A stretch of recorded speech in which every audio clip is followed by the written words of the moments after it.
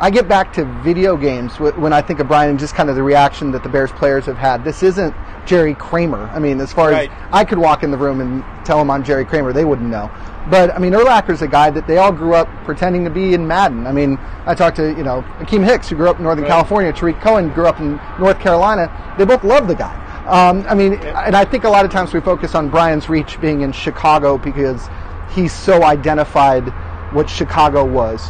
But it didn't stop there. And I think that's an important reminder when you hear what the guys have to say. Talked to some of the players last night, like Duran Grant, who grew up in Akron, Ohio, not far from here. I was talking about a game he saw against the Browns. I did not research it, but Urlacher had an interception. I think took it back for a touchdown. He said that was a moment where he saw, now that guy's not just a good linebacker, he's an athlete, a great athlete, and it made an impression on him, and he was...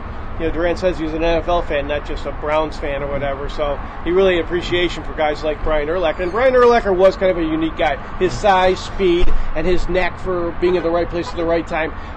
You'll see guys have one of those three or two of those three. He had all three, and that really made him a special player.